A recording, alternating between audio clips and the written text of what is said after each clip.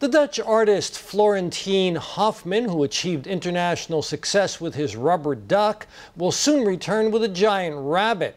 The Taoyuan County government commissioned the work just in time for Mid-Autumn Festival. Hofman's latest creation is this giant rabbit. It has been exhibited in other countries, and in each location it takes on a different meaning. When it arrives in Taiwan for Mid-Autumn Festival, viewers will immediately think of the moon rabbit associated with this holiday. He understands the folklore legend, where there's a rabbit living on the moon. He felt it was especially moving, so he created this work for us. This giant rabbit measures 25 meters in height and will lean against an airplane hangar. The rabbit will have a slight smile on his face and will blend into the scenery at Dayuan Naval Base.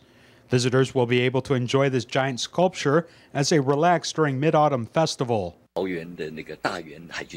Taoyuan's Dayuan Naval Base has already moved, though the runway and hangars are still in place, making it a very special location. This giant rabbit differs from the rubber duck in that it is not an inflatable sculpture, instead relying upon an internal frame with waterproof covering.